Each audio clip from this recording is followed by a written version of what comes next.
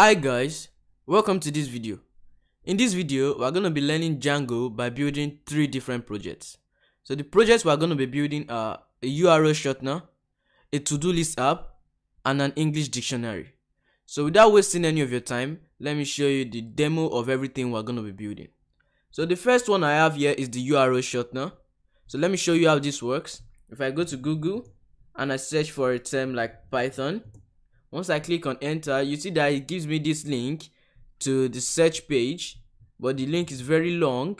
Now if I come here and then paste that link in here, let me just remove this and click on shorten, you see that it generates this link for me, this shortened link.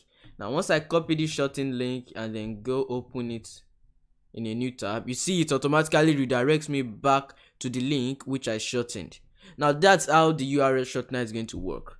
Now the next app we're going to be building is the to-do list app. Now let me show you how the to-do list app is. So if we come here, you're going to see a Django to-do list app. This is what we're going to be building, and we're going to host all the apps in which I'm talking about. So how this works is you can add a to-do list. So let me say something like get a drink. Once I click on add, you'll see that it automatically adds it to to-do list, and once I click on delete right here, it automatically deletes it from the list. So that's what we're going to be building. And the third one we're going to be building is an English dictionary. So if I come here and I search for a word like English, once I click on search, it's going to give me the meaning, the synonyms, and the antonyms. So you see the meaning of the word, the synonyms of the word, and antonyms of the word.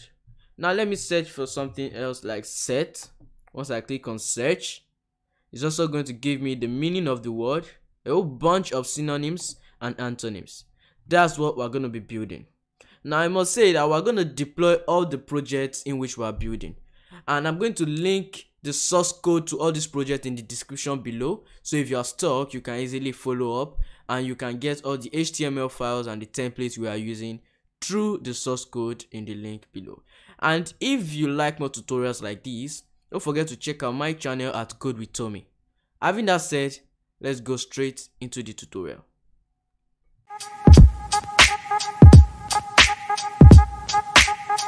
So guys, in this tutorial session, we're going to be building a URL shortener using Django. So the first thing we need to do, as always, is to make sure that we have Django installed. I'm just going to say pip install Django, and then this command line is going to install Django on my computer. But since I already have Django installed, it's going to tell me something like requirement already satisfied, as you can see. But for you, it should go ahead and install that. So let's just create our Django model. Say Django admin. Let's say start project, and then let's name it URL Shortener. So now we have created a new project named URL Shortener. Let's just go into that project. So in here, we're going to create a Django app. So we're going to say Django admin start app, and let's name it Shortener. So this is going to start a Django app named Shortener. If I press dir, I'm going to see Shortener. So now that we have our project set up, we're just going to import it in Visual Studio Code. So let's come here, and then what we just need to do is to open folder, and then we're going to go into that folder. So right here is the folder, and select folder. Now it's going to open this my Django project in this code editor so we can code. So now that we have this opened, what we just need to do is to set up our project. So the first thing we need to do is to create a new folder and name it templates. Now in this template folder, what's going to be in there is the HTML pages in which we are going to be using in this project. So before I continue, I have my HTML page here, which is index.html. I'm just going to drag it into Visual Studio Code, and I'm going to put it in template. So let me say once again that I'm going to link everything we are going to use in this tutorial. I'm going to link the source code in the description below, so you can check them out to get any file you need. Now that we have these, we're just going to come into our URL shortener. going to settings.py, and then we're going to come down. The first thing we need to do is to add our app, which is Shortener.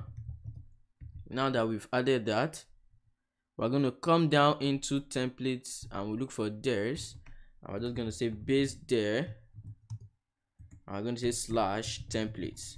So what this does is that it tells Django where to look for all our template file, and as you know, we saved it in our base directory in a folder called templates, which we created right here. So let me save this settings.py and close it.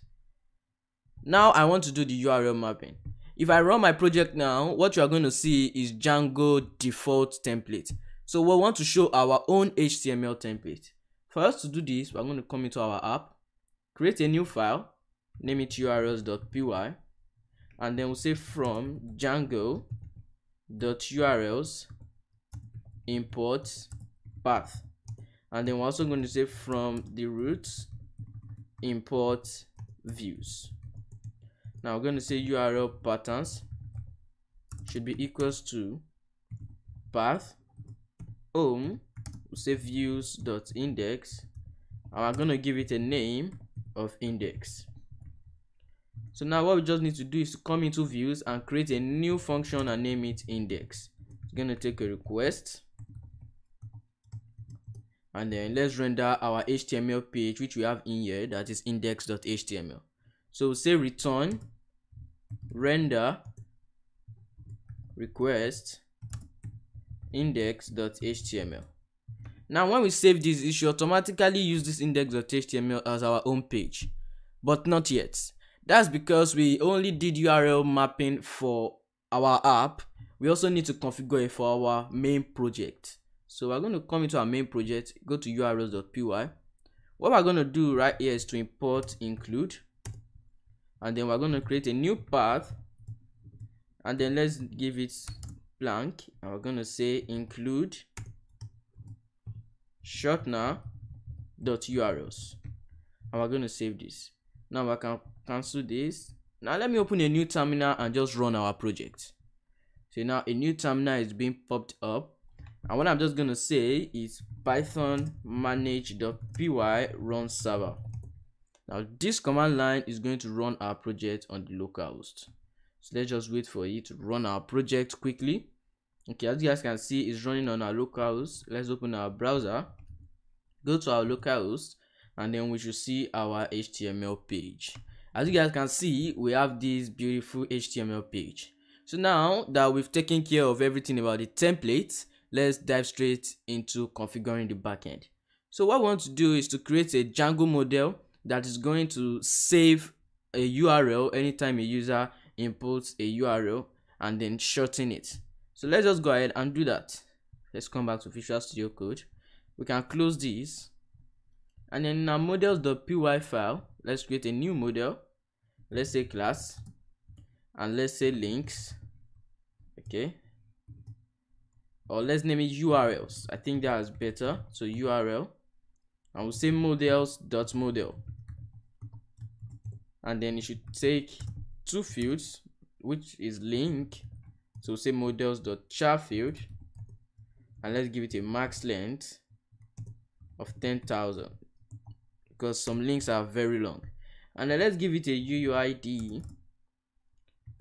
Let's say models.character field also, and the max length of this should just be 10. Now what this is doing is that if you are very familiar with Django models, you know that it's the same thing as a database. So we're creating a database named URL, and it's going to have two tables. The first one is going to be link, and the second one is going to be UID. So link is going to take the URL which the user wants to shorten. So once the user comes here and input a URL right here and clicks on shorten, whatever that user's input should save in this link model, and then a UID should be passed to that link. That means a specific ID will be passed to that link. You guys are going to understand in a bit. So let's save this first. Let's bring back our terminal. Let me just open a new terminal here quickly, and then let's say python manage.py make migrations. And then after making migrations, we'll say Python manage.py migrate. So now this is going to migrate everything into our database. So now that we have models migrated, what I like to do is to configure my admin interface so I can easily see my database. So let's just say Python manage.py create super user. So now let's just use admin, and let's also use admin right here. Let's give it a password. Now it has, okay, why? And now it has created that super user. We can cancel this. If I come back here and go to /admin, okay, /admin, it's going to prompt me to log in. Now once I log in with the details in which I created now, and I say login, now you guys will see that we've logged into our admin interface. So for now, we only have two databases, which is users and groups. So if I open my user database, you're going to see the admin which we just created. But what we want to do is that under here, we should also have a new database, which should be URLs. So let's go ahead and do that. We're just going to open our admin.py and register that model. First of all, we need to import the model. Say from .models import URL. And right here we'll say admin.site.register. Now let's register that URL. Now once we save this and come back here and refresh, you're gonna see that that is gonna pop up right here. So let's wait for our server to load. So if we come back here and open up our terminal, okay, our server is loaded back. Now once we refresh, you guys can see that we now have a new database table which is called URLs. So now that we have this, let me go to my home page. Once a user just clicks input a URL, clicks on shorten, it should automatically save that URL into this database. And since we're going to be using Ajax, it's not going to reload this page. Now you know that once you submit a form in HTML, it's going to take you to another page or reload that page. But we're going to use Ajax to submit this form. So once the user just input a particular URL right here, what is going to happen is once you click on shorten, without the page reloading, it's going to be saved into this database, and then it's going to return back a response with a unique ID. So let's go ahead and do that. You will understand what I mean. Now we're just going to come back. We're going to come into our index.html. That is our template file. So let me cancel this terminal for now. What I want to do is to go down into this input. So right here is this. So what I'm looking for is this input, and I want to make it a form. So let me come back. So I'm going to say form, and then I'm going to close it right here. So let me just delete this. So what I always want to give this form is an ID. That's the only thing. So I'm going to say ID, and the ID should just simply be, let me say, my form or post form. Now this is good. And we're going to be using a post method. So when we're using a post method in Ajax, we're not going to configure it right here, but we're going to configure it in the script. So you're going to see that also in a bit. So let me say csrf_token and save. So this button, let me give it a type. Let me say type should be submit, so that once they click on this button, it should submit this data. And this also should have a name. Let me save it as, okay, it doesn't have a name, so we'll say name should be equals to link. So now that we have this, what we just want to do is to come down after all our HTML and create a script. Let's just close that, and then let's make sure that it has the type. We'll say text/JavaScript. So what we just want to do now, let's give it some indentation. We're going to say $sign, and then it's now we're going to start with configuring or submitting our form. So before we start doing this, let's come into our views.py. So once the user clicks on shorten right here, we want it to take this to a particular URL. So that URL is going to be called create. So in that URL, it's going to create that in our database and then send a response here. Let's do that quickly.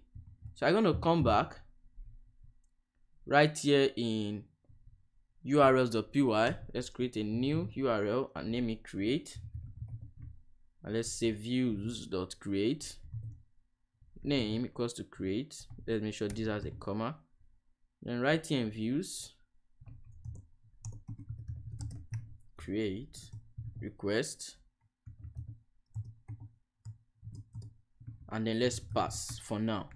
So now let's save this. So after doing this, since we have this URL, what we just want to do now is to come here and submit that form to this URL.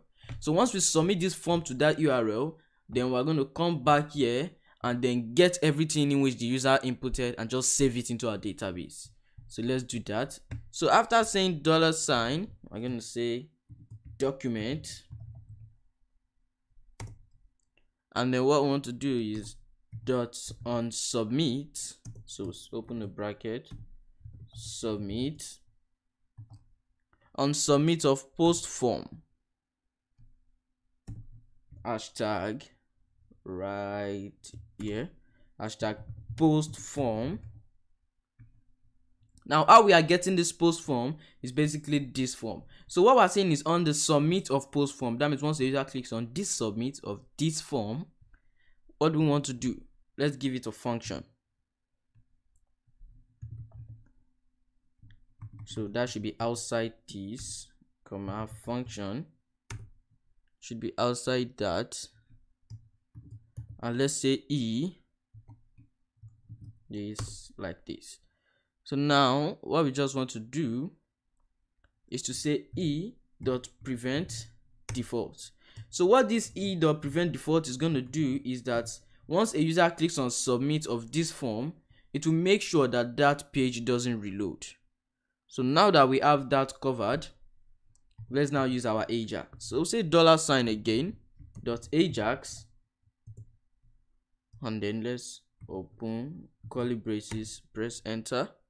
Then the type, which is also the method, should be post. And then URL, it should be taken to /create. So comma, and then the data in which we want to pass into it. So let's do this, and then the link, $sign, hashtag link dot value.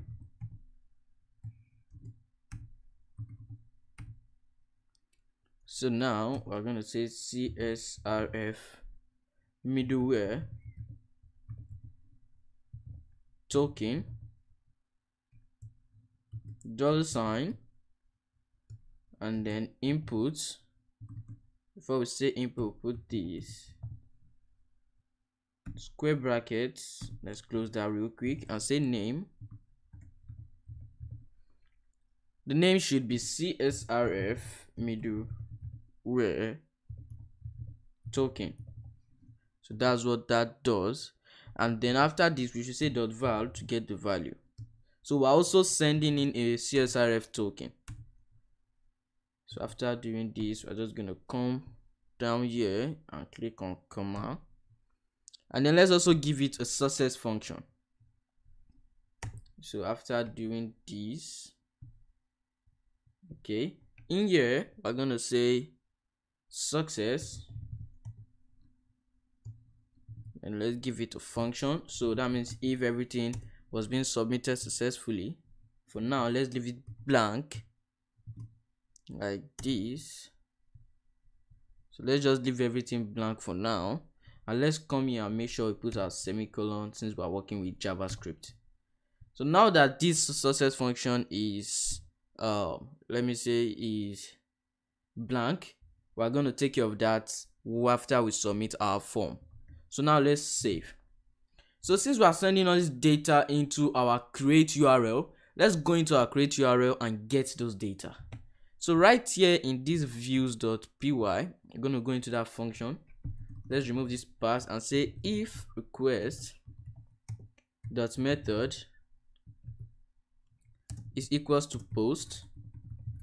Now if they are sending a post method, let's say URL should be equals to post dot, it should be equals to request dot post link. So we're getting what the user put as this link and storing it in a variable named URL. And then let's also use a UID. So once the user also stores that variable, once the user stores that link, we also want to assign a particular ID to that variable so that we can use that ID to generate a shortened link. And once the user goes to that shortened link, it should come back to this URL. So it's going to make sense also. Let's just import UUID to get a unique ID. So we're going to say string. We want to make sure it's in a string. So say that UUID dot UUID 4 open bracket close bracket, and then what you just want to say square brackets column 5. So we're shortening because when this generates a unique ID, it generates it very long, but we want to shorten it to only 5 strings. So let's save. Okay, we don't need to save yet. So what we need to do now is to, after we get all this data, we just want to save this data in our database. For us to do this, we need to import our models. We'll say from .models import URL. So right here now, we're just gonna say new on URL should be equals to URL dot URL open bracket close bracket, then the link should be equals to the URL, and then UUID should be equals to UID. Now once we have these, we're just going to say new URL dot save, and then once we save these, we just want to return a response. We'll say return HTTP response, but before we use that, we also need to import HTTP response. We'll say from Django.http import HTTP response right here. So we say return an HTTP response of the UID. Now we can save this. Once we go back here and test this, now it should work. Let's refresh this page. Now let's give it a URL. Let's do something like https, then let's say www.youtube.com/codewithtommy. Okay, let's say slash. Now once I click on shorten, nothing happens, but if I come right here and click on refresh, as you can see, nothing happens again. So we need to open our inspect element. Right here, we're going to come to the network.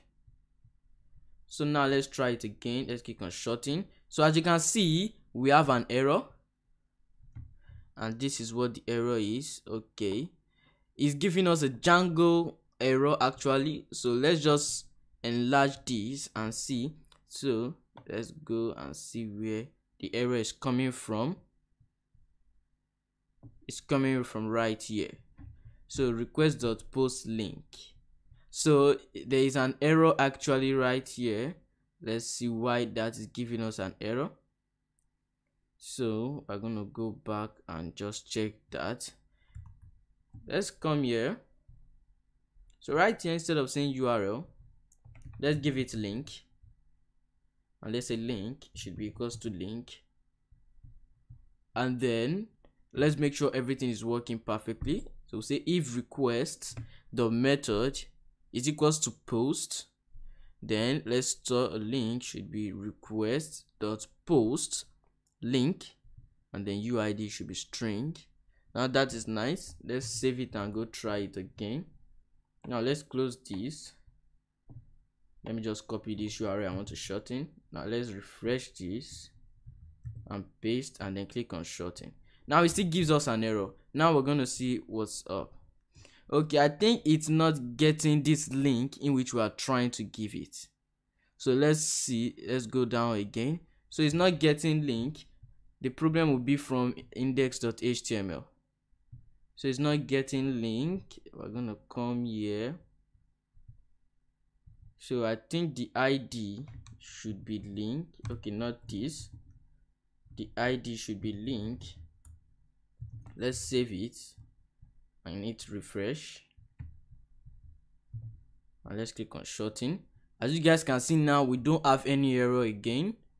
Once we come here now, preview, everything is nice. So this is the UID which we are returning as an HTTP response right here.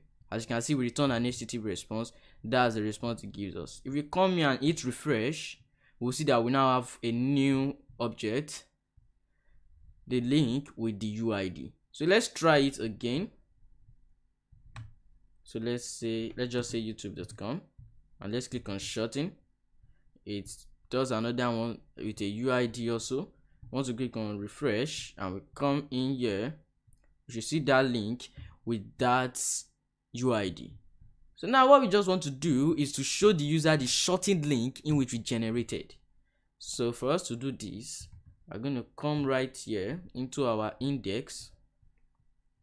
We want to create in this section after the form, let's have our own div tag, and in that div tag let's create like an h2 tag. So in this h2 tag is where the link should be. For now, let me put link and refresh, so we'll see how that will look. Okay, it's in this shorten. So let's just bring all this away and then put it outside here. So let's save this and see again. Okay, same thing. So let's just remove the div tag which we have. I think there's a styling attached to that div tag. Now once we refresh, it should just be a link. Okay, that means there's a styling attached to the h2. Nice. So what I just want to do is to remove this from main.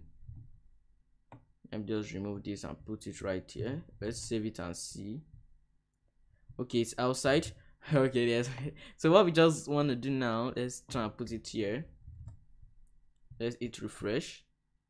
Nice. So we just put it in this section, and now we can see that the link is showing there. So this is where we want the link to show. Now let's just remove this link and leave it blank. So once we get an HTTP response, we want to show the link right there. If I save it and come back, you can see that it's blank. But once we shorten a URL, we want to see the link pop up here. For us to do this, we're going to come back to our script. Where we see that success function, we're going to get the HTTP response. Now, whenever we're returning an HTTP response, for us to be able to get that response using Ajax, we're going to get it as a variable named data. So I'm going to say data. Now, this data is a variable which has the HTTP response stored in it. So in here, we're just going to say $h2, and then what we just want to say is .html, and then let's change that to, now let me give it this. Let's just simply change that to localhost 8000 / let's add data. Now if I save this and go, you are going to see what it looks like. So let me refresh it. Let me put that same thing and shorten. Now once I shorten, you see it gives me this link which is localhost 8000 / this UID which was assigned to this URL. So now for now we're just using localhost / because we've not deployed our app to on the web. So once we deploy our app, once we host our app we're building on the web, we're going to use a specified link. We're not going to use localhost 8000. We're going to use, let's say, link.ml/this, or just a short link. But for now, let's stick with 8000, localhost 8000. So now what I want to do is that once the user now copy these links, open a new tab and go to that link, it should take the user back to that URL in which it's shortened. That's how a URL shortener works. So for now, we're saying page not found. Let's go and do this. We're just going to come right here into URLs. I'm going to create a new URL and name it, let's leave it blank, and let's take a string. It's going to be a dynamic URL and say pk. So say views dot, let's say go and go. So let's come into views, create a new function, name it go request, and let it also take pk. So now once we have this, we're just going to get pk, and then what we just want to say is URL details should be equals to URL dot object dot get, the one in which the UUID is equals to pk, and then let's just return. We want to redirect, so we need to import redirect right here. Just gonna scroll down, return redirect the user to URL details dot link. Now let's save this. Now what we're doing is that once the user goes to slash, let me come into our url.py. So this is a dynamic URL. It's gonna create something like slash, then it's gonna take a string and save it in a variable named pk. So once the user comes to slash this UID, it's gonna, this string pk is gonna be replaced, and what's gonna be there is this id. So once we now have this id, we're going to come into our views.py, get that id as pk, then we're now going to search for our model and make sure that that UID is present in our model and a link is being assigned to it, and then we're going to get that link. So I'm just going to say return redirect URL details.link. So I'm just redirecting the user to that link. So let's save it and test this out. So now let's refresh. Okay, our server is not running. Let's pop it up. Okay, the problem is here. We need to put a comma. Let's save that. Reload. So now let's refresh our app. Now let's just put www.youtube.com/codewithtommy, and let's click on shorten. It gives us our URL. We copy it, paste it right here. So now you can see it says page not found, www.youtube.com. So we need to pass this as a URL. For us to do this, we'll come back here. We're gonna say https and this. Now once we save it and come back, let's copy this our page again. This is our URL and paste it. Now you'll see that it takes me to that page. You see, it takes me to https youtube.com. So now let's come back. Let's try it out with another URL. Let's say www.socialblade.com. and once I click on shorten, it gives me that URL. Let me copy it and paste it right here. Now you see it takes me to socialblade.com. That's how our URL shortener works. So I hope you guys enjoyed and understood what we did in this video. If you did, please don't forget to smash that like button and please subscribe. Thank you for watching this session.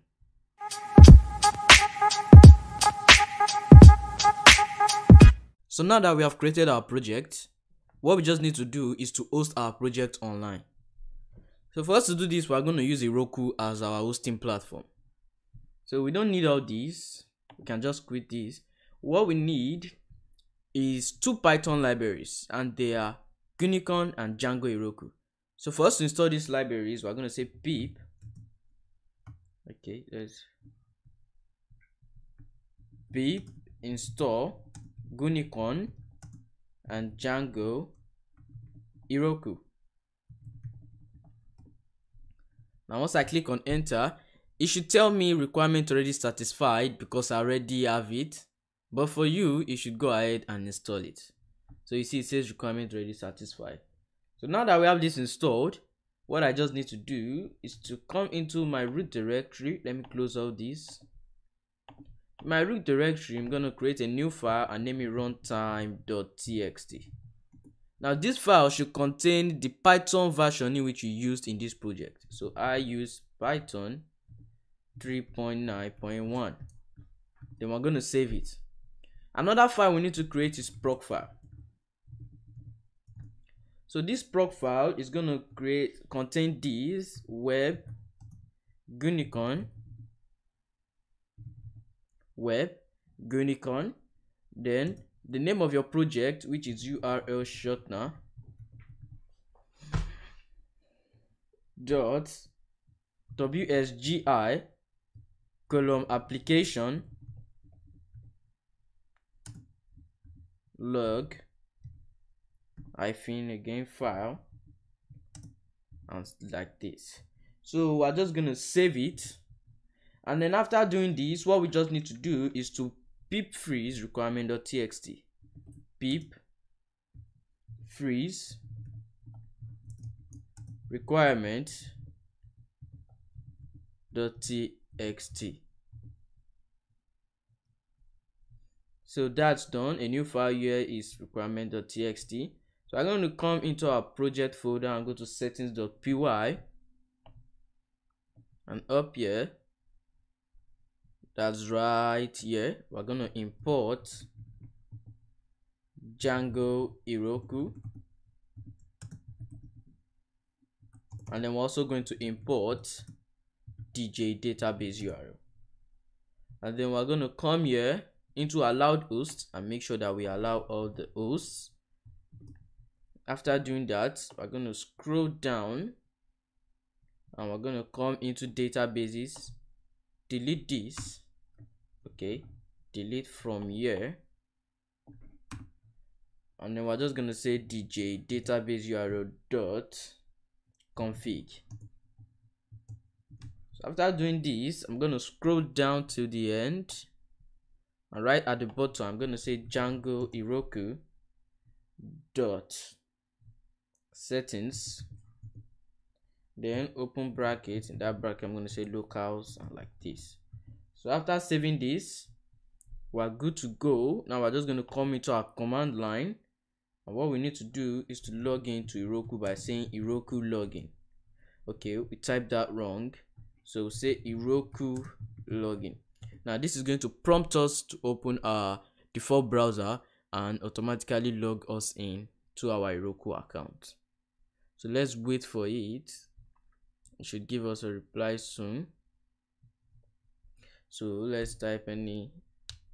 So now our browser should open up. So when I click on login, logged in, if I come back, it's automatically logged me in. Now let me create a new app by saying Heroku create, and let me name it URL Shortner YT123. I'm just naming it a random name simply because I know there will be names that already have URL Shortner, because in Heroku you can't create a project with a name that has already been created before. So if I just use plain URL Shortner, it will tell me another person have taken this name. So that's why I just use that random name. So since we have this now, we're just going to say git status, git initialize, git status, nice. So git remote v, then git remote add Heroku, and then what we want to add is up here this git link.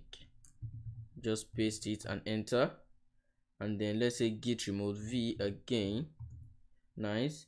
And then let's say git status, nice. So what we just want to do is to create a new database, which is Heroku add-ons, create Heroku PostgreSQL obdev, and press enter. So now this should create a Postgres database with the obdev version. So database has been created. So now after doing this, I'm just going to say git add, and then it should add. So I'll say git commit. Let me say it the first time, and then I'll say git push Heroku master. So now this git push Heroku master is the final step in deploying this project. So once this is done, it should automatically deploy it onto Heroku, and then we are going to get our site URL. So let's wait for it to deploy. It should deploy within a minute, depending on how large your project is. So our project is pretty light, so it should install within seconds. So let's see. Let's just wait. Okay, installing collected packages. So what it's doing now is installing the packages which it saw in the requirement.txt files. So let's just see. After compressing, it should say done. So let's wait for it to say done. Okay, it says done, and then now let's wait for our final confirmation, and then we're just going to go to this URL, which is the URL of our project. Let's wait for our final confirmation again. Okay, that should pop. So it says verify deploy done. So let's just go to this, open link. Now you guys can see our project is ready. So what we want to do now, before we test our app, we have to come back here and migrate our database. So say Heroku run Python manage.py make migrations, and then after this we're going to say Heroku run Python manage.py migrate, just like how we migrate our database when we are building our project. So let's wait for this command line to run. It should actually say no changes detected, yes, but I just like doing that so that we won't get any error. So migrate now. Now this will migrate everything into our database. So let's give it a moment. It should migrate that soon. Let's see. If I didn't do this, it's going to give me an error. So I just have to do this to prevent that error. Okay, and then done. So let's come back now. Refresh. So now let's try to shorten a URL. Let's shorten this again. Now you see it gives me localhost 8000 and this link. So if I go to this URL slash this UID, it's going to take me to youtube.com/codewithtommy. But because when we were building our project, we added this localhost. So that's because we're still testing our project. Now we're supposed to add the URL of this project which we've deployed. But as you can see, we are building a URL shortener. If our URL shortener is something like this, let's say once you shorten a URL, it gives you this type of URL, then I don't think we are building a URL shortener again. So I'm going to buy a free domain. I'm going to get a free domain. There is actually a site which allows you to get a domain for free. So I'm going to get a free domain, a very short one, and I'm going to connect it to this our project. So let me show you the domain I'm going to get.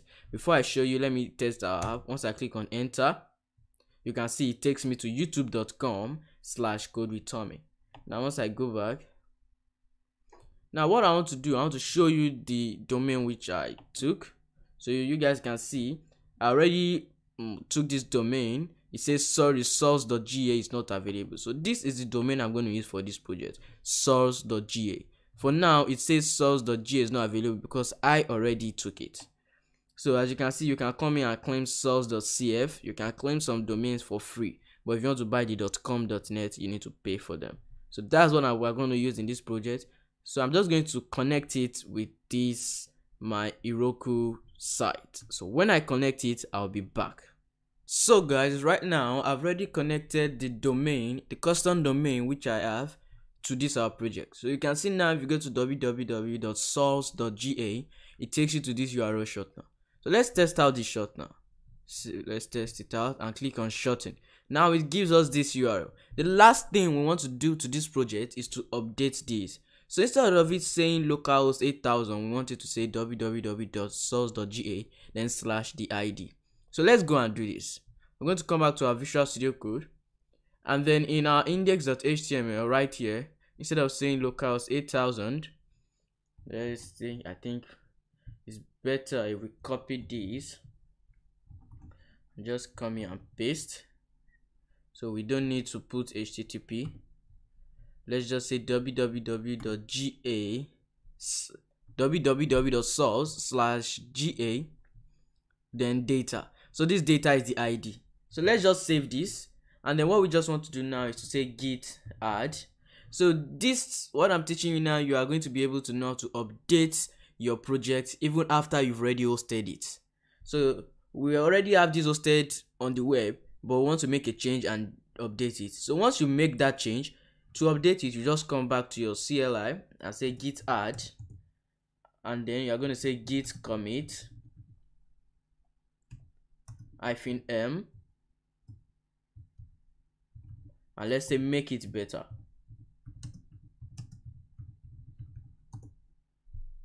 Nice. And then we just say git push Heroku master.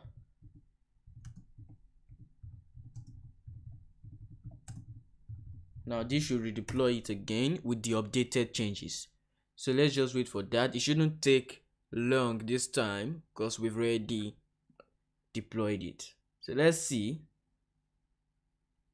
Let's wait for it. It should do within a second. So let's see. Okay. Almost done. After compressing, it should say done. That means it's worked. Yes. And now we should see deploy to Heroku. So once we see this deploy to Heroku, it has deployed. But let's just wait for the last confirmation before we go check. So let's wait. It should say yes, done. So let's go back to our browser and then reload this page. So now let me shorten this URL and click on shorten. Now if I just take this link and copy it and paste it here, now you see that it takes me to that URL which I shortened. Right here you can see that I shortened youtube.com/codewithtommy. Then once I click on that, it says youtube.com/codewithtommy. So that's what this should do. So let's try it out with another website. Let's go to Google,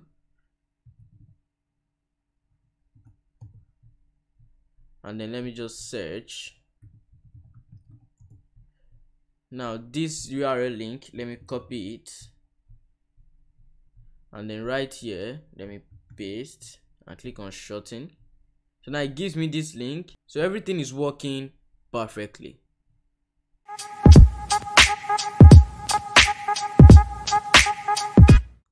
In this tutorial session, we're going to build a to-do list app using Django. So without wasting any time, let's get straight into it. The first thing we need to do, as always, is to make sure that we have Django installed. So we should do pip install Django. So since I have Django installed already, it's going to tell me requirement already satisfied. But for you, you should go ahead and install Django on your computer. So it's going to tell me here, as you can see, it says requirement already satisfied. That is to show that I have Django. So now that we have Django installed, let's just go ahead and create our project. So I'm just going to say Django -admin start project, and let's name it to do list. Now once we press enter, it's going to automatically create a Django boilerplate, which is a folder which contains all the necessary files to start a Django project. So let's go into that folder which is called to do list. Now if I press dir, I'm going to see manage.py and another folder called to-do list. Another thing I need to do now is to create a Django app, and I'm going to call this app to do. So I can just do Django admin start app, and I can name it to do. So once I click on enter, as you can see right now we have only one file and one folder. But now once I check it again, you see I have two folders and one file, and the second folder which was created is this to do, which is our app. So now that we have everything set up, let's open up our project in Visual Studio Code. So this is Visual Studio Code here. All I just need to do is to press open folder and then open up my project in the directory which I created it in. So I created my own in to-do list directory right here. I'm just going to select the folder and it's automatically going to open on Visual Studio Code. So once it has opened, now we're just going to quit this. We just need to configure some things which are our template file, that means the HTML file which we are going to use, and then we'll get straight into the tutorial. So to do this, we're going to make sure we're in the root directory, and then we're going to create a new folder. We're going to call that folder templates with an S, templates. And in that templates folder, I'm going to move in the HTML which I'm going to use for this project. As I said, I'm going to link the description to everything that we are doing in this video. So all the link to the source code is going to be in the description below. So you can check that out to get all the HTML, CSS and everything we are using in this project. So I have it right here. I'm just going to drag it into Visual Studio Code. And then what I need to do is to paste it in templates. Now that I have this here, I'm just going to press cancel. So what I need to do now for Django to see this, I'm going to come into my to-do list, go into settings, and once I'm in settings, I'm going to scroll down a little bit. I'm going to look for where I see templates. So I'm going to scroll down. As you guys can see, there is template here. So where you see theirs, you are just going to write base there. Then you're going to put a slash. Then inside there, you're going to put templates. This is simply telling Django where all your template files are located. So after doing that, we can cancel settings. Now the next thing we need to do is to come into our to-do app, create a new file called urls.py, and in here we're just going to import path. So we'll say from django.urls import path. So what we want to do now, since we are done with configuring the template file and Django knows where our template is, we just want to route our URL. Simply means we want to provide where our URL should go to when a user comes to our website. So you are going to understand that in a second. So let's go to say URL patterns equals to path, and we're going to leave it blank. Blank means that's the home page. Then we're going to say views.index, and then let's give it a name of index. So for us to use views, we have to import views. So say from the root import views. So now that we are importing views, we also need to go to views, create a new function called index.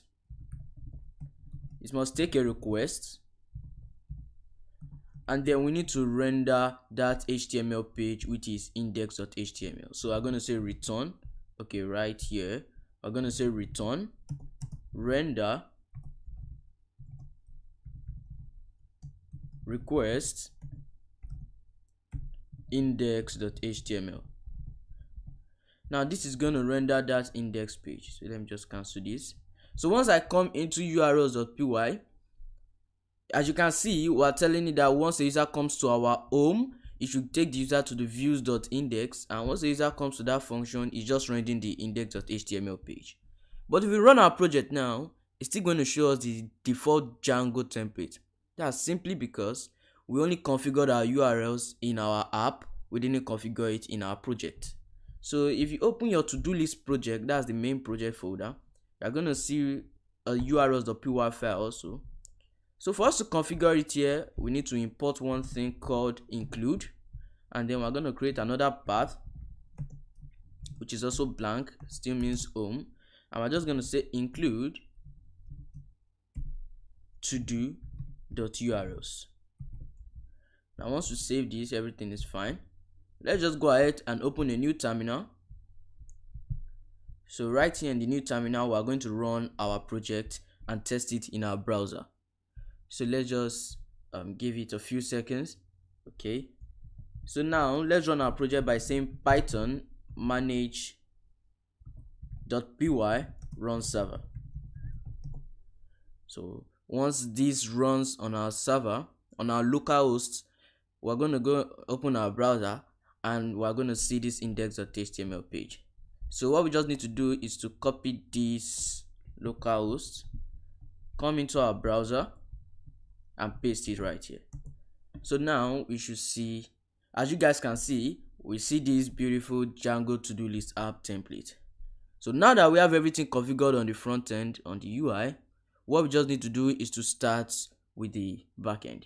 So what we want to do now is to create a Django model for the to-do where everything is going to be saved. And then once a user inputs something right here and clicks on add, we're going to submit it to that Django model, and we're just going to show all the objects which are in that model. And then another feature is that once the user clicks on delete, it should just delete that object from the model. It's pretty easy. So let's dive straight into it. So we're going to come right here. We can just close this terminal. And then what we want to do is to open our models.py file.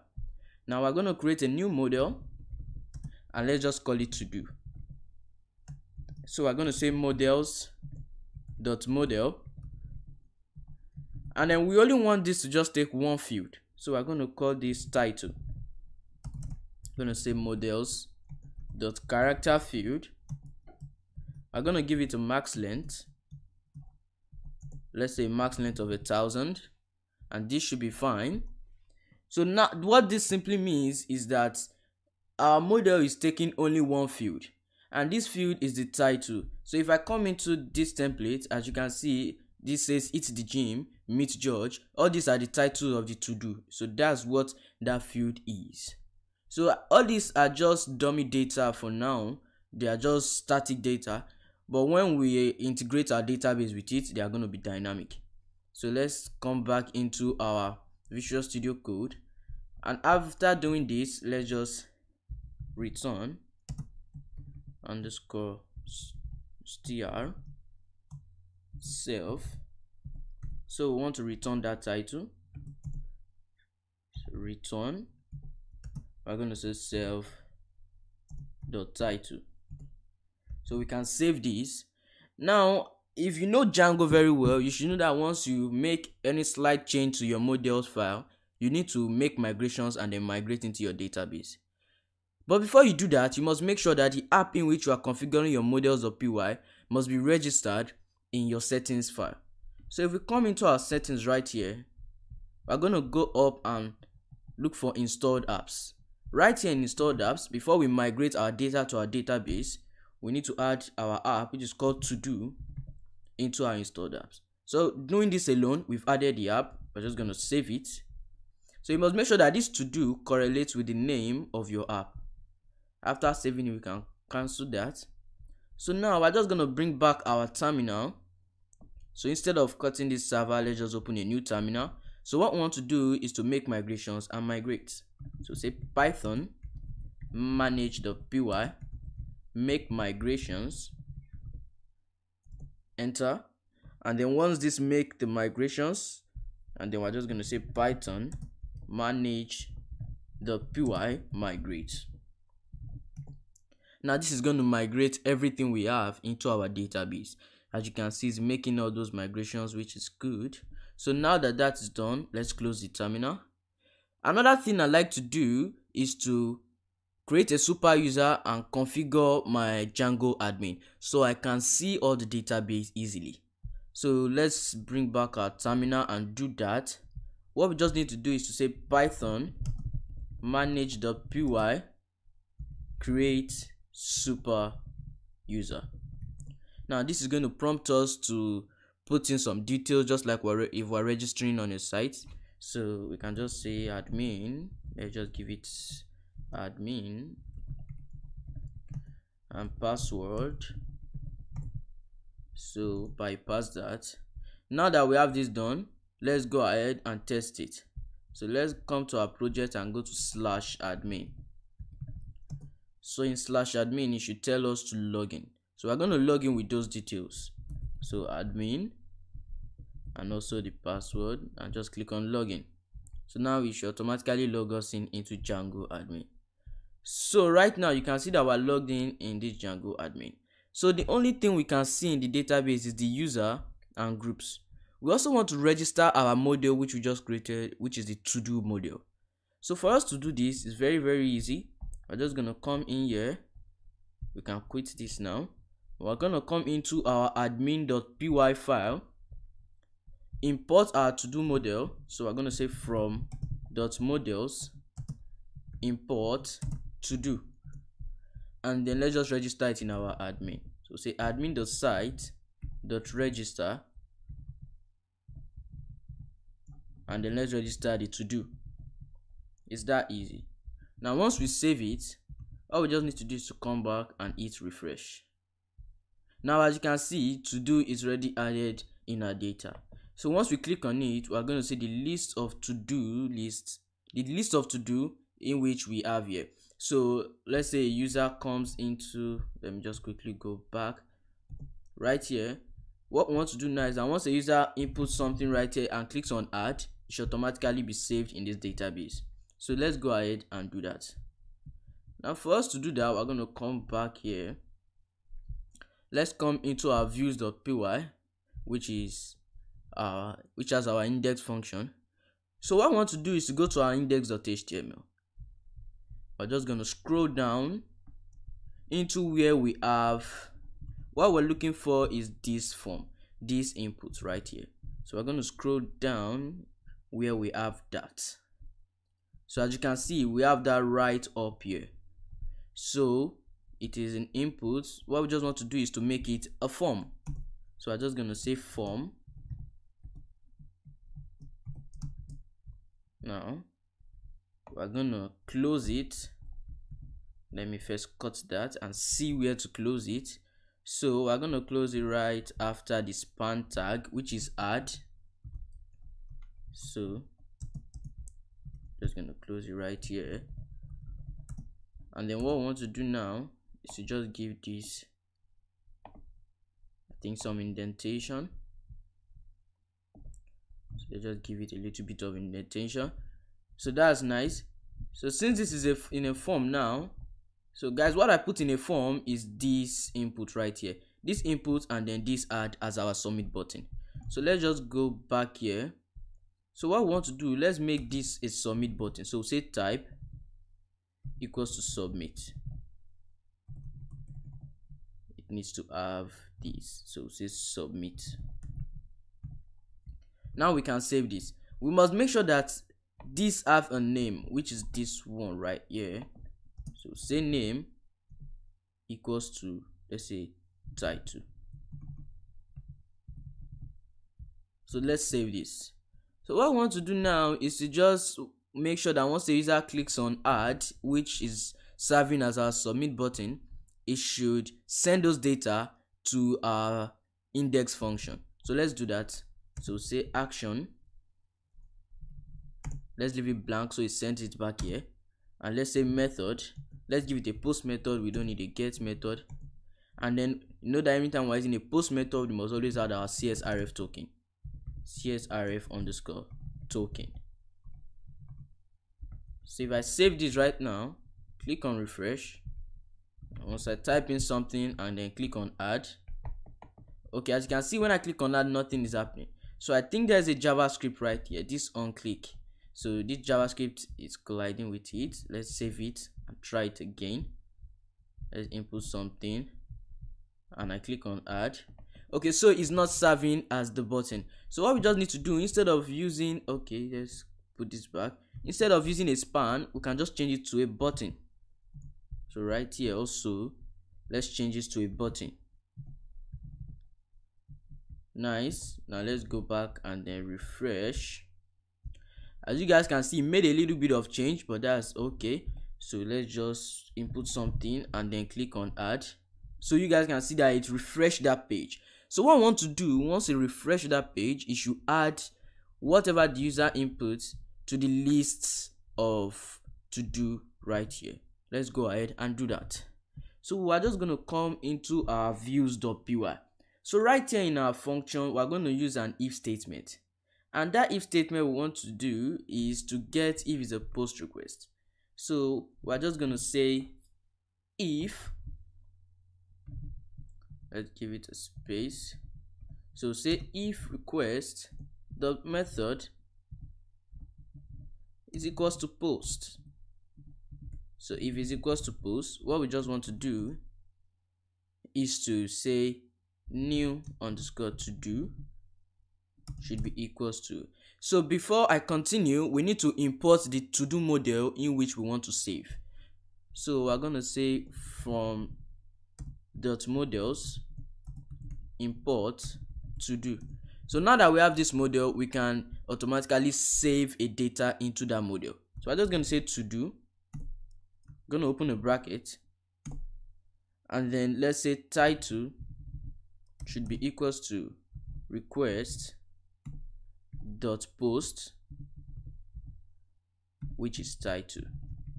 So guys, what I did here is I assigned a new variable, and what I put inside that variable was this to do model, but I'm passing in some fields, a field actually. So this title is basically this title we have in our model. So this title is this title right here. So what we're giving that field is request.post title. So we're just getting this title from a post. If we come into our index.html, we can see that once the user clicks on add, it's posting this input which is named title back into this page. So also in this place, we're going to collect using that post, collecting that title. This title is whatever the user input, and then saving it into this variable. So once we do that, and then we just come down and click on and type new to do dot save, it's automatically going to save it in our database. So after it's saved, let's just return. Let's redirect the user back to this page. Before we can redirect, we need to import redirect. So let's import that. So we're going to say return redirect the user back to the home page. Now that's very easy. So now let's refresh again. No, let's cancel this and hit this. So let's say code. So now once I click on add, you see that it refreshed and brought me back to this page, but nothing show here because we're not getting the list of data for now. But if we come into our to do database and click on refresh, you should see that we have one new data now, which is code, which are input. So that's basically how to do it. Let me go back now. Let me come here, do another thing and say go for a run. So now once I click on enter, come back here and refresh, you see that now we have a new data called go for a run. So what I want to do now is that all this data which we have, that's what we want to show here. We don't want all these static data. Also very easy. We're going to come back into our Visual Studio Code. So right here in our index also, what we just need to do is to get this to do model. So we're going to say to do equals to do dot objects dot all, and then once we have this, we're just going to pass to do right here into our index.html. So we'll say to do should be to do. Now once we save this right here in our index.html, we're going to come down here and use a for loop. So what we need to do now, we can remove all of these. Once we remove all of these, we just need to use a for loop and say for to do. Okay, right here in our views.py, let's name this to do's. So we can say for to do in to do's. So for to do in to do's, then let's end our for loop right here. So let's end for and then right here we're just gonna say to do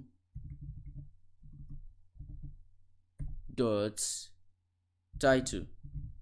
We can save this, come back here and refresh. Now as you can see, it gives us everything in which we have right here. So go for a run code, go for a run, but it's reversed. So if I click on something here now, say it's the gym, and save it, you can see it's automatically added on the list, but it's on the bottom. So we want the newer to-dos to be on top.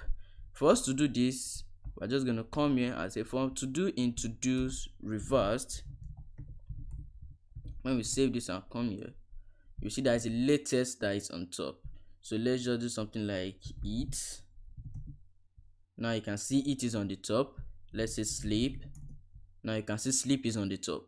So that's basically how to showcase a list in Django Jinja formats just using the reverse attribute. Very easy. So now that we have this, let me just add one more attribute, which is, as you can see that this everything is in small letter. So we want that even if a user writes it in, let me say, small letter, like buy or clothes. So as you can see, the user started this with the B as a small letter. So once it's showing here, we want it to be cap letter. For us to do this, we're just going to come here, use this and say title. This alone, once we refresh, as you can see, everything now is in caps letter. So that's also a good attribute which might be useful in some of your projects. So now that's good.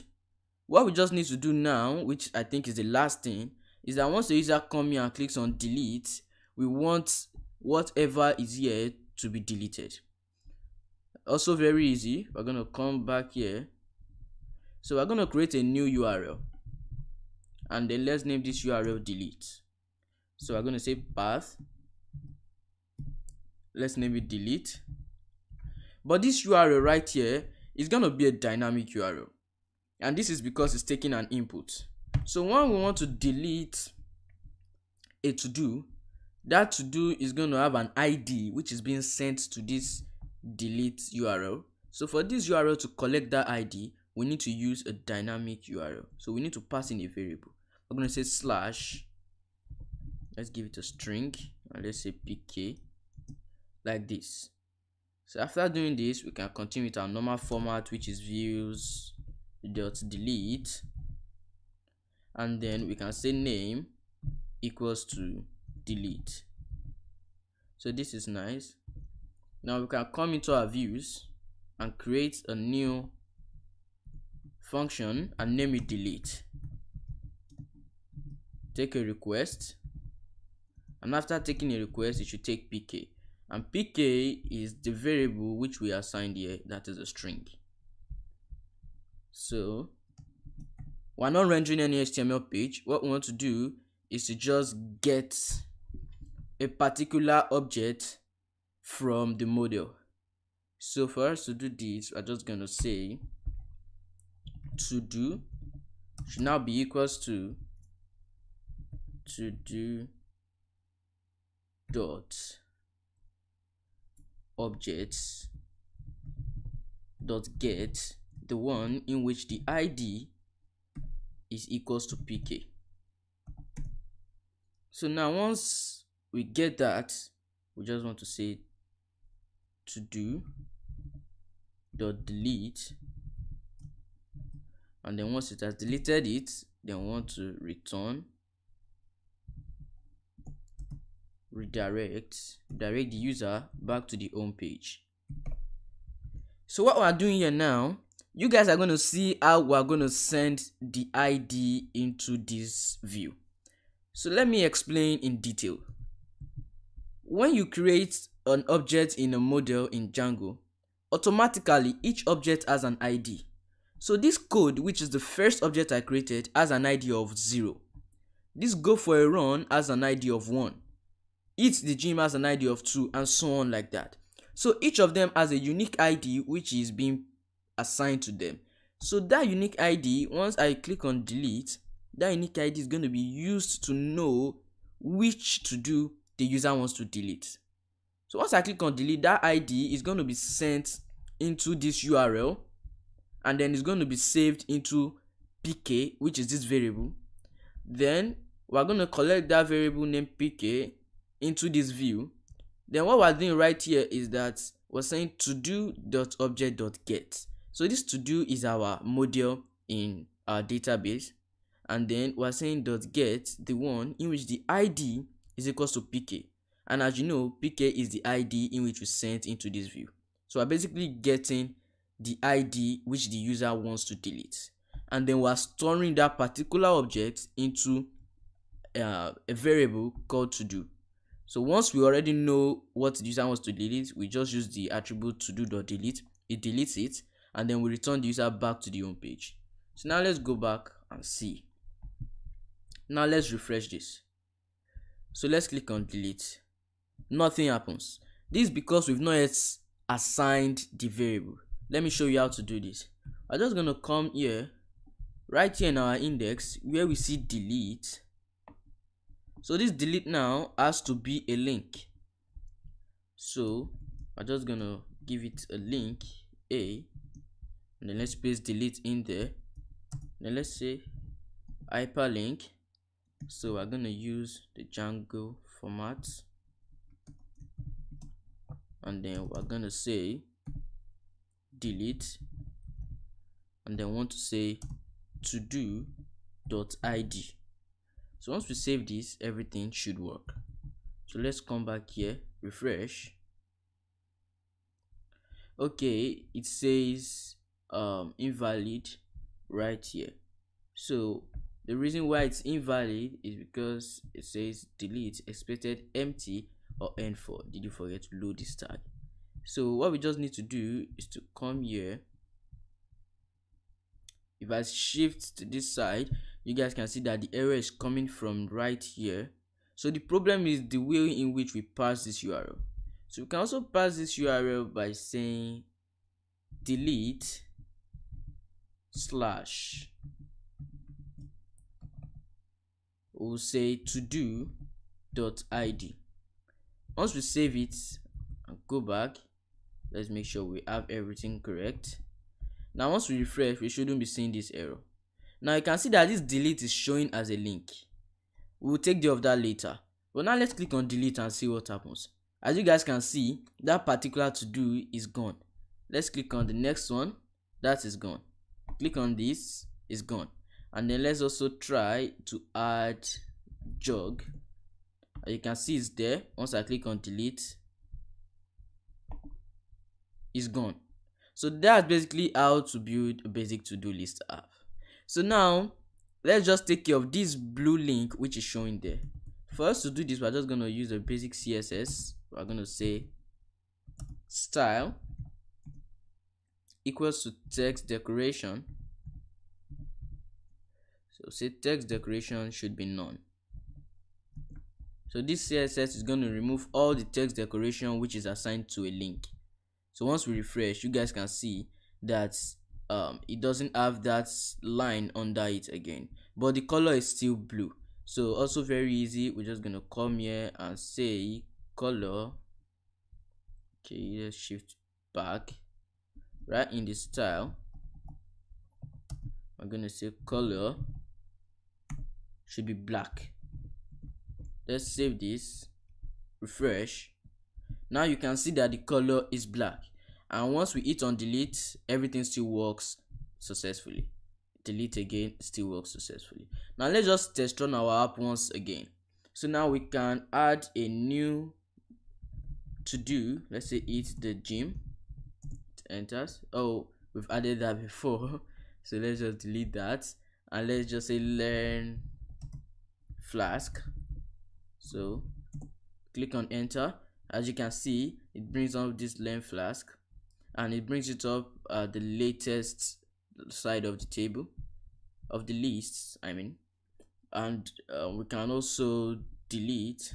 And one feature which we added, if we put in small letter, it's automatically going to show it in cap letter. So I hope you guys learned something from this tutorial section. If you did, please don't forget to smash the like button and please subscribe.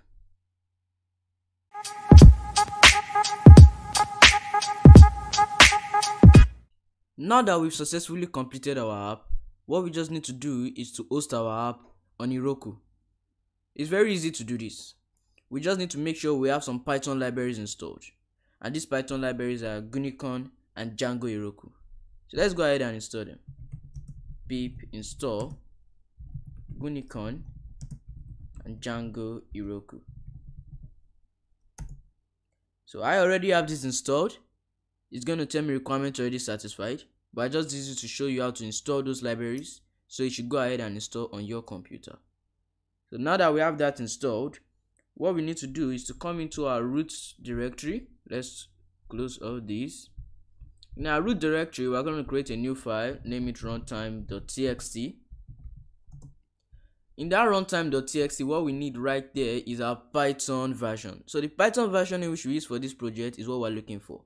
To get that, we'll come to our terminal and type Python version. Python 2 hyphens with version. So as you can see, I am using Python 3.7.4. So I'm going to say Python, then I'm going to say hyphen 3.7.4. So that's the way you should write your version. Let's just save it and then quit this file. The next thing we need to do now is to create a new file. Let's make sure we close this. And these files must be in the root directory. The root directory means the directory which contains the manage.py file. So that's the root directory of any Django project. So now in the root directory, we're going to create a new file and name it proc file with no extension. So proc file like this. And what should go in here is a piece of code. Now this is how the code is. So instead of this is just like a line of code boilerplate, something like that. So instead of contact list is the name of your app, so it should be to-do list. So that's how it should be: web gunicon to-do list.wsgi column application 2 hyphens log 1 hyphen file space and hyphen. So that's what should go into this file. Then we're going to save this file. So after having this done, what we just need to do is to come into our terminal and press pip freeze requirements.txt.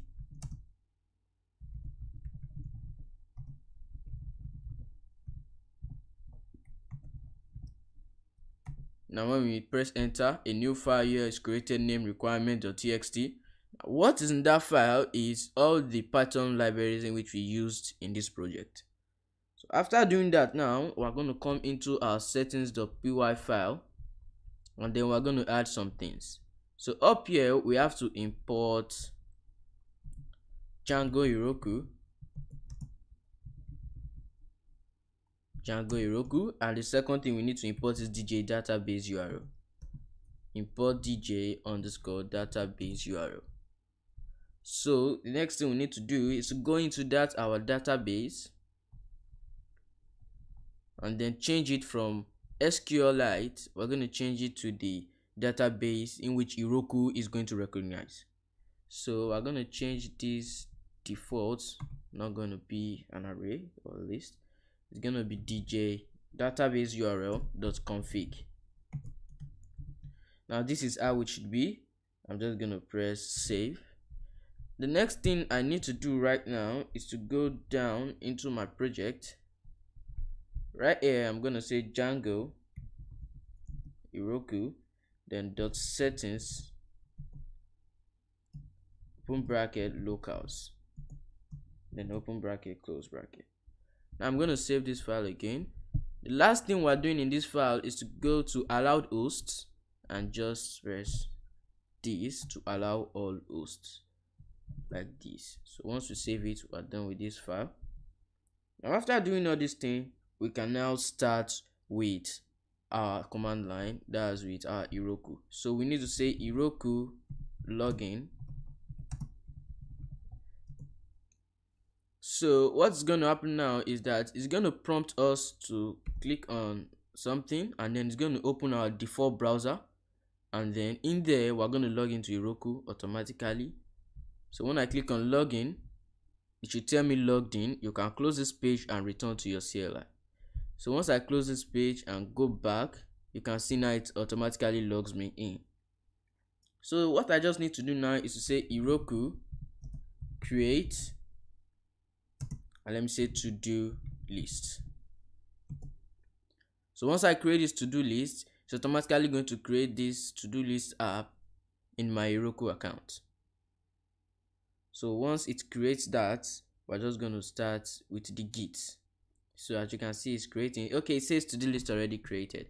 My mind wasn't really there, so let me just say to do list. Let me just give it random words like 789. So let's see. I don't think that should be taken. Okay, it's creating. Yeah, it's created. So what we need to do now is to just say git status. Okay, then we're going to say git init. So now it's going to initialize the repository, and let's say git status again. Now it should give us something, right? And then we're going to say git remote -v. Nice. And what we want to say now is git remote add Heroku. Now what we want to add, we're going to scroll up right here. When we created the app, you see it gave us 2 URL. We're going to take the second URL, which has .git at the end, scroll down and paste that. So it's going to be git remote add Heroku, then that URL. So I'm going to hit on enter. So now I'm just going to say git remote v again. So that's nice. And now I'm going to say git status. Okay, nice. So now what I want to do is to create our database on our cloud. So I'm going to say Heroku add-ons. I'm going to say column create. I'm going to say Heroku -postgres QL, then column. I'm saying going to hobby dev. So that's what I need to say. So I think this should be an hyphen. So now once I click on enter, it should run that command line. So let's wait for a response. Okay, so it's creating. It said couldn't find a service named hobby dev. Okay, that's a typographical error. I put 2 O's instead of 2 B. So let's wait for that and let's see. Should create that for us in some seconds. Okay, nice. So it says database has been created and it's available. The database is empty. Okay, nice. So the database has been successfully created. So now that we have our database created, what we just need to do is to commit. So we're just going to say git add, and then after adding we'll say git commit -m. Then I'm gonna say the first time.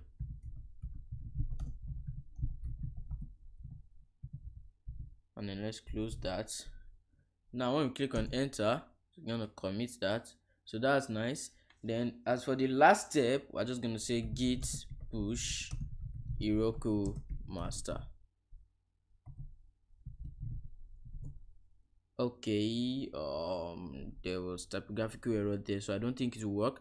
So let's just wait for that to give us an error. Then we're going to say git push Heroku master. Okay, so move this and it should be git. So git push Heroku master. Now this is going to deploy everything which you've been doing on the URL in which it created earlier. Let me show you the URL of the app. So when we are creating, if I come here, when we created this app, which is to do list 789, you see it gave us this URL right here. So once it deploys it, it's going to deploy it on this URL. So once it's done and click on this URL, what we're going to see is this app in which we've been building since. So let's scroll down and see how far the deployment is going. Okay, it gave us an error. If we come back here, So the reason for that error, it says, now this is very good because you also know how to debug. So it says request runtime is not available for this stack Heroku 20. Okay, that's nice. So what we just need to do right here is to come into runtime.txt. So the reason why we're getting that error is because of our runtime. So our Python version is too low for Heroku 20. So if I scroll up here, I'm going to see that it says Heroku 20 stack. So I'm just going to update to one of the latest versions. We'll say 3.9.1. And then what we just need to do is to commit those changes. So I'm just going to say git add and then git commit, and then we're just going to say git push Heroku master. Now this shouldn't give us any errors again. So let's just give it a few seconds. Installing Python. Nice. So everything is working. So because Heroku has been upgraded to Heroku 20, the stack is now 20, that's why we're getting that error. So note that if you are using Django and you like deploying on Heroku, you need to be using Python 3.9 version to be specific. So let's just give it a few seconds to deploy. Okay, installing collected packages. Nice. Okay, so just gonna wait. So it should be done in a few seconds because all the main stuffs are done already. So you should just deploy it to our URL. Yes, done. Yes, so it's deployed to Heroku. As you can see, this link is deployed to Heroku. So let's just wait for the last confirmation, and then it's going to opt out of that command. So let's wait for it. Okay, nice. So now let's click on this URL. So let's open the link. Once we open the link, we should just see our app. It said programming error. So anytime in which you are dealing with database and then you just deployed your app, you need to also make migrations, just the way you make migration once you change your model.py file. I'm just gonna come in here, say Heroku run Python manage.py make migrations, and then after making migrations, we're just gonna say Heroku run Python manage.py migrate. So that's gonna do and solve all the problems. So let's give it a seconds to run that. Okay, running Python manage.py make migrations. So that should run that within no time. Running, still running. Okay, no changes detected, so let's just migrate. So now once this migrates successfully, we're just going to go refresh our link, and then we should see our to-do list app. So let's wait and see. Okay, see migrating. Let's see, up, run, and then go. Yes, so that's nice. Let's just wait. Nice. So now once we come here and then refresh, we shouldn't see any error. So as you guys can see, it says Django to-do list app. Now we can just add and say it's the gym. And once you press enter, you see it's added already, and we can say code added.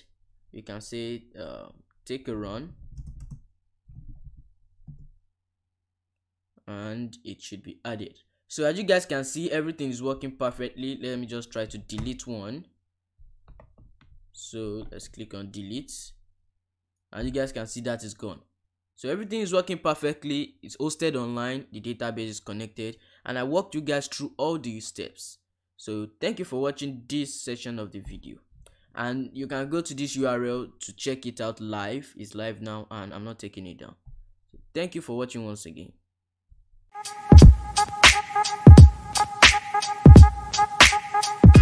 In this part of the tutorial, we're going to be building an English dictionary using Django. So user is going to be able to search for a word and get the meaning of that word, the synonyms and the antonyms of that word also. So let's start by installing Django. We'll say pip install Django. and then it should tell me requirement ready satisfied. Django admin start app, start project, and let's name it English dictionary. So let's move into English dictionary.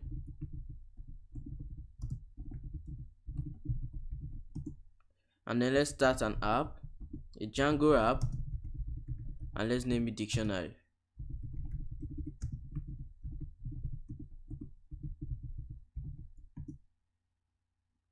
So now when I press dir, I should see manage.py, English dictionary, and then dictionary. So let me come into Visual Studio Code and then open this project I just created. I'm going to click on open folder, and then right here, all I just need to do is to select this folder, and then it should open in my editor. So now that I have this, let me just start configuring. The first thing I need to do is to create a new folder in here and name it templates. So this template folder is going to contain all our HTML files. So let me just move in the HTML file for this project. Let me move it into Visual Studio Code. So now that we have that in there, what I just need to do is to go to English dictionary, then settings.py, and I'm just gonna go down a little bit, and right here I'm gonna say base there, base underscore there, then slash templates. Now this is just to tell Django where our HTML files are located. After doing this, I just need to do the URL mapping. So I'm going to come into dictionary. I'm going to create a new file, urls.py. In there, I'm going to say from django.urls import path. And after importing this, I'll say URL patterns equals to path, and I'll say views dot index, and let me give it a name of index. So let me first import views before I'm able to use it. So I'll say from roots import views. So I'm going to go into views folder now and create a new function named index. So I'm going to say def index. It's going to take a request, and then I'm going to render this HTML page in this template folder. So I'll say return render request index.html. Okay, let's make sure this is correct. Index.html. So before our index.html can show as our home page, we also need to come into the project folder and open urls.py. Right here, we need to import include. After importing include, then we're going to say path, then include. I'm going to say dictionary.urls. Then I'm going to save it. Now I can quit this. Let me just open a new terminal. And then what I need to do now is just to run my project.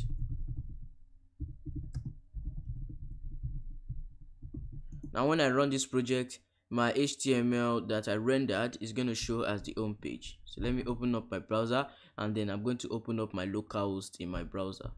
So let me open up localhost.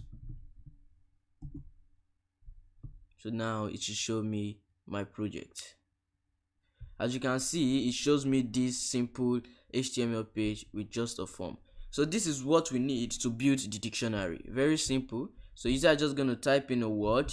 Once you click on search, it's going to say the meaning and synonyms of the word right here. So let's simply do that. This is very, very easy. What we just need to do now is to first of all create a new view, and let's name it word. Let's say requests, and let's say return render request. And then we're going to create another HTML page. Let's name it word.html. We've not created it now, but we're going to create it. So let's save it for now, and let's also create a new view, name it word.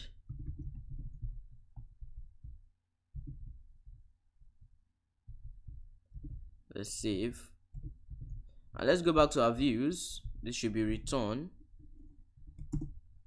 Then let's save this. So in our URLs, since it's a list, it should have a comma. So after doing that, we're just going to come into template, and let's first create a new file. Let's name it word.html. Now we're going to leave this file blank for now. Let's close this terminal. Now in this index, what we want to do is to make this a form. So we're going to scroll down right here. Let me first say h2 search for a word. So let's see the changes. Okay, it shows but not pretty cool, so let's leave it. So what we want to do now is to make sure that this is a form. So we're going to say form, and then we're going to close the form after this button like this. So what we want to do after closing the form after the button, we're just going to say action,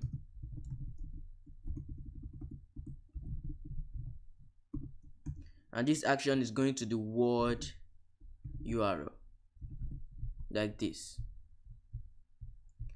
Now we must make sure that these inputs have a name, which it doesn't now. So now we're just going to say name should be equals to search. So this is the search term in which a user searched. Then it's going to be submitted into this word. So I'm just going to come right here in the views, and we're going to get that word. We're going to say search equals to request dot get, and we're going to say word. I think it's search. So what this is must be the name which you assign into the input. That's why I intentionally put a name field here, because that's what we're going to use to get whatever the user searched for. So now that we have this, how are we going to get the name, the meaning, synonyms, and antonym? So we're going to use a Python library called PyDictionary. So let me bring up my terminal here real quick.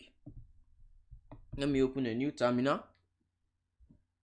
So for us to install this module, we need to type pip install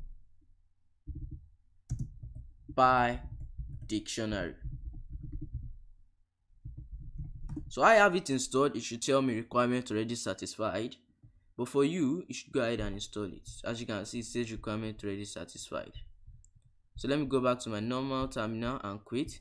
So what I just need to do right here is to import this library. So I'm just going to say from PyDictionary import PyDictionary. Now that I have this imported, I'm just going to say dictionary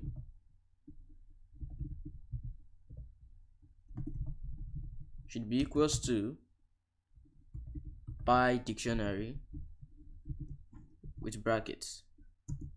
So now that we have the search, which is also the word, we're just going to get the meaning and store it in a variable named meaning. So say meaning equals to dictionary dot meaning of this search.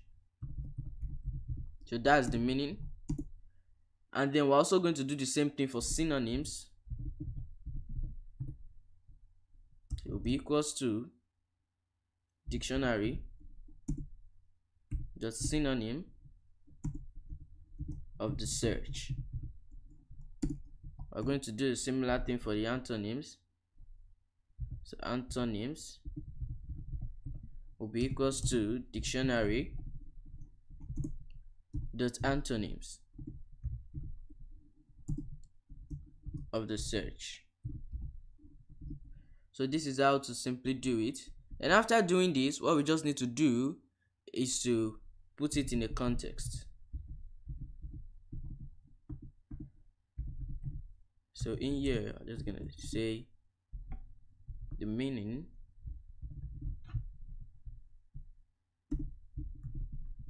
So the meaning should be equals to the meaning because to the antonym. Then we are going to pass all this into our word.html. So meaning should be meaning, comma. Let's just copy it and say synonyms should be synonyms, and antonyms also should be antonyms. So we can just pass this right here and say context, and let's save. So now once we save this and we come into our word.html, what I want us to do is to just copy all these, paste it right here, and then what we want to do now is that under here we want to write the meaning and antonyms and synonyms of the word. So that will be under the button, under the form. So let's say meaning, let's give it like an h3. Let's say meaning now should be equals to meaning. So now let's first test meaning before we continue. So let's just save this, and then what we want to do is to come here into our browser and refresh. So let's search for it, and then let's click on search. And once we click on search, as you guys can see, it takes us to another page. Word search equals it says meaning equals all of this. So what we want to do, we just want to get only the first meaning, we don't need the rest, and we need to parse this CSS right here. So we're going to come into our Visual Studio Code, and then right here in the word, instead of putting it right here, I'm just gonna put it outside the wrap, and then in views.py, meaning will be meaning a noun like this, and the first one 0. So we can test this again. So once we go to the home page, it should take us, yeah, so let's search for it again, and then once we click on search, it should take us to the word page, and now we say key error at noun. Okay, so what it's simply saying is that in the dictionary that this is bringing back, there is no key named noun. So we just need to patch that. So that is because it is not a noun, so we can basically do that in plenty other ways, but for now let's just search for set, and then let's see. As you guys can see, meaning a group of things of the same kind that belong together and are so used. So that's how to get the meaning of the word. So we also want to get the synonyms and antonyms. So we're just going to use a for loop right here. So I'm going to say exactly the same thing. I'm going to say for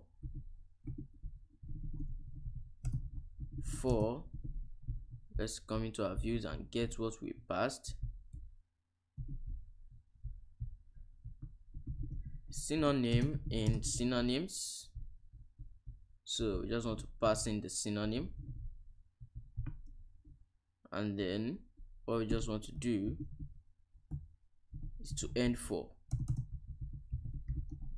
And then we're also going to do the same thing for the antonyms. So let's delete this, copy this, and paste. So let's try for the antonyms also. So in the word, so it will be for antonym. In antonyms, then this should be antonym, then end for. So let's go back and see. So if you just refresh this page, we should see the meaning with the antonym and synonyms. Okay, as you guys can see, if I scroll, okay, so it's basically just listing everything out. So we just need to pass that and let it just put it in a word. So first of all, this is not meaning.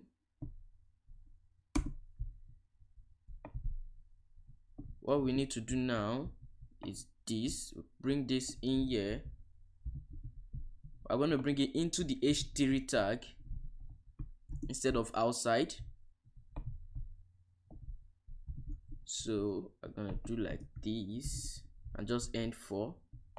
Same thing we're gonna do here into the h3 tag, and we're also going to end for in the h3 tag. So that's what we want to do. So right here also we want to say synonyms, and then right here we want to say antonyms before the for loop. So let's just give it caps later.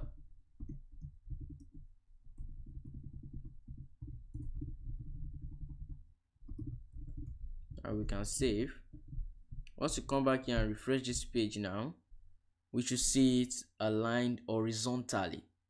As you guys can see, meaning a group of things of the same kind that belong together and are so used.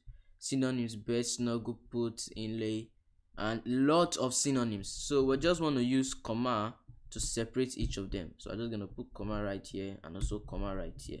So we just press that, and once we refresh, we should see comma, so that everything will be refined. So as you can see, meaning a group of things of the same kind that belong together and are so used. So synonyms, it gives us all the synonyms. Antonyms also give us all the antonyms. So let's search for English, just searching for the meaning, and then we should see the meaning, synonyms, and antonyms. As you can see, it says meaning an Indo-European language, and also give us the synonyms and then the antonyms. So that's how to build an English dictionary using Django. I hope you enjoyed it.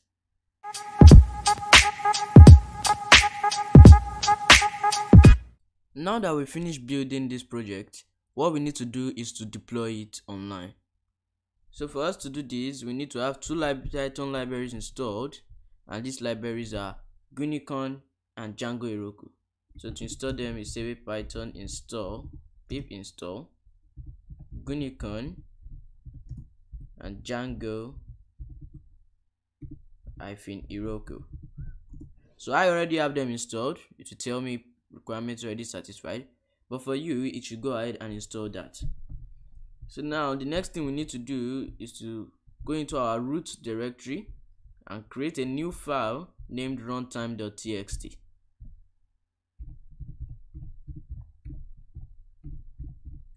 So in this runtime.txt, what is going to be in there is the Python version in which you are using. So mine is Python 3.9.1. So I'm just going to save this, and then what I need to do now is to create another file named procfile.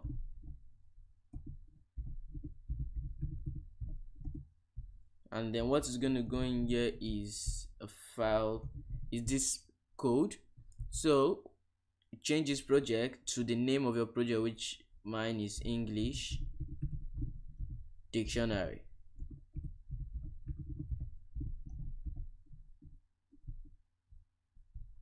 So you can save this file now and close it. So after doing this, the next thing you need to do is to come into your terminal and say pip freeze requirements .txt. Now you'll notice that it's going to create a new file here. That's because it's storing all the libraries in which we used in this project. So now let's come into settings.py. We're going to go to database. Okay, since we are not using database in this video, we don't need to configure anything for database. But what we just need to go is come up, import Django Heroku, and then scroll down, allow hosts. Let's allow all hosts, and then we're going to scroll down to the bottom and say Django Heroku dot settings locals and open bracket close bracket. After doing this, I'm just going to come into my command line and say Heroku login. So now it's going to prompt me to open my default browser and then log in to Heroku from there. So it should give me an option like press any key to open your browser or press Q to quit. So if you press any key, it's going to open your browser. If you press Q, it's going to quit, like you can see. So if I press H, it's going to open up my default browser like this and then log in. Now I'm logged in. If I go back in there, you can see that I'm now logged in. So what I just need to do now is to create an Heroku app. So I'll say Heroku create, and let me name it English Dictionary YT. So right now it should create that app and then give me two URLs. One is the URL to the Git repository and the other is URL to my app. So now that we have this, we're just going to say git status. Okay, then we're going to initialize it by saying git init and then git status again. And now we're just going to say git remote v, and then we're just saying say git remote add Heroku, and then we're going to add that git repository right here. So I'm just going to copy it, come down and paste it. Nice. So we're going to say git remote v again. Nice. And then we're going to say git status. So what I just need to do now is to just say git add, and I'm going to say git commit,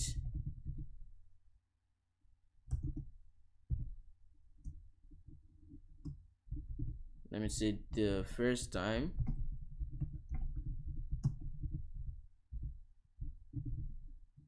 enter, and then I'm just going to say git push Heroku master. So now it's going to deploy it to Heroku. So we're just going to give it a couple of seconds to deploy our project onto Heroku. It doesn't take too long depending on how large your project is. So let's see. Okay, it's working. So everything is going on fine right now. I'm just gonna give it a couple of seconds. Install, yes, installing collected packages.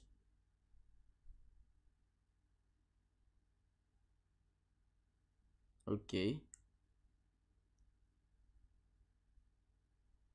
compressing. After compressing, it should say done. Yes, so it has said done. That means it has been deployed. So I'm just going to wait for the last confirmation and then it's going to opt out of this command. So let's just wait for that confirmation and then we're going to open this up. So done. So when I click on control and click, it's going to open up in my browser. So as you guys can see, it opened it up. So let's just search for English. So when we search for English, you guys can see it brought out the meaning, synonyms, and antonyms. So let's search for another thing like sports.